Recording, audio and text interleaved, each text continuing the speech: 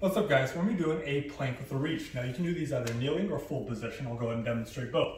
So come all the way down to the ground, make sure your hips are down. We want a straight line from your knees to your shoulders, and we're going to slowly reach out, lightly tapping the ground.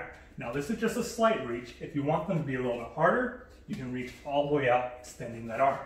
Now for full position, go ahead and come up onto our feet, same as normal plank position, core stays tight.